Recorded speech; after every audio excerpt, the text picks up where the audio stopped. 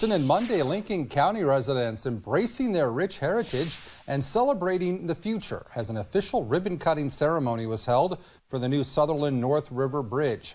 In the early 1900s, as vehicles became more mainstream in rural America, the need for better infrastructure and roads arose.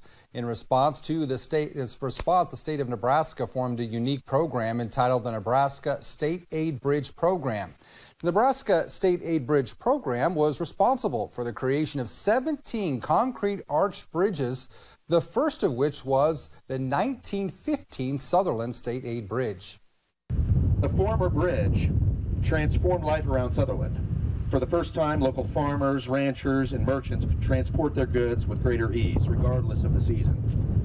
No longer did they have to rely on hazardous river crossings that could be washed away with the spring thaw.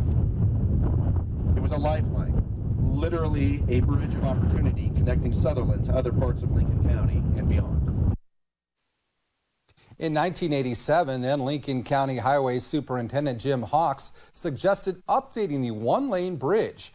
Of course, no one expected the project to take this long to reach completion.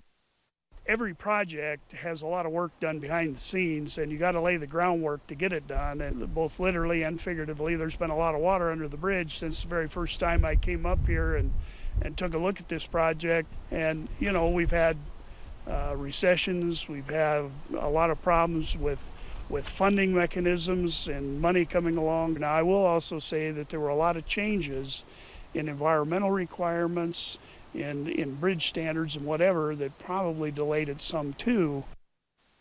Find our full story on the new Sutherland North River Bridge on our website, knopnews2.com.